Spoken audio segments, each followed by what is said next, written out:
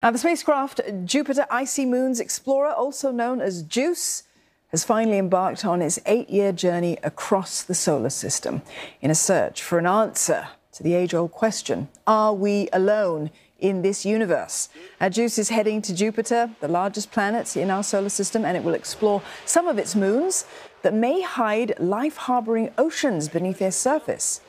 The ESA-led mission includes contributions from NASA as well as the Japanese Aerospace Exploration Agency.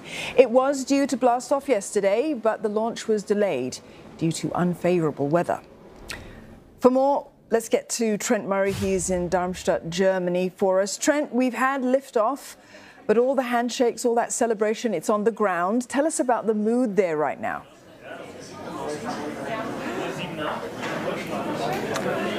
Well, Dawn, there's just an enormous sense of relief, I think, in many ways, that they finally got it off the ground, as you said, that Ariane 5 rocket, the real workhorse of the European space program, blasting off from French Guiana right at the top of South America, technically a French territory, which is why it's used, and it is now making its way out to the outer atmosphere of Earth. Now, we have got two quite key milestones still coming up. We're not necessarily out of the woods yet in terms of the long-term mission. In just under a minute or so, we expect this spacecraft to connect for the first time to its ground station in Australia. It is from there that mission control here will be able to start talking to the spacecraft, controlling it if it needs to, using thrusters and the like.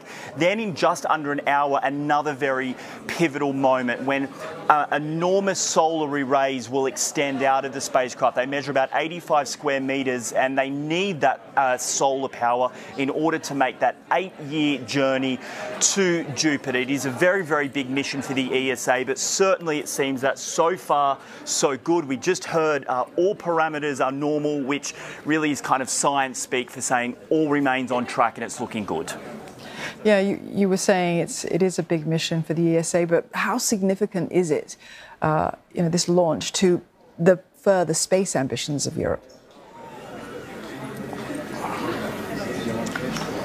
Yeah, well, look, I think when you look at what the scientific ambition in all of this, you realise that they are trying to answer one of really the most elusive questions that humanity has always faced, which is, are we alone here in the universe? What they want to do is to travel out to Jupiter, and in particular the 3 moons that orbit it, Ganymede, Callisto and Europa. Now, they believe that on those 3 moons there is liquid water. It is deep underneath an icy surface of around 100 kilometres thick, but nevertheless there is water down there, and on one of those moons, Ganymede, there is also a magnetic field which helps protect the moon from the harmful radiation in space. So when you start to put those things together, according to scientists here, you do get the building blocks potentially for life, and that is what they want to find out. That is why there has been so much work done to try and work out the habitability of those 3 moons. And of course, when you speak to people here, what they will say is, look, this is the ESA, we're of course Europe focused, but we work very closely